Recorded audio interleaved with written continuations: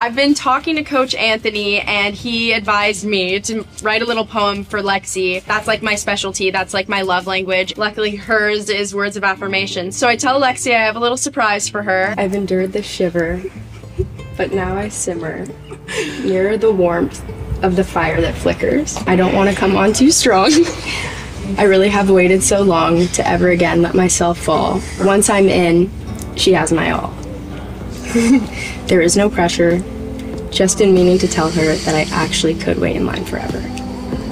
That was everything.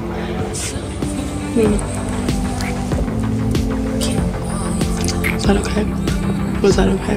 I've been wanting to do this all day.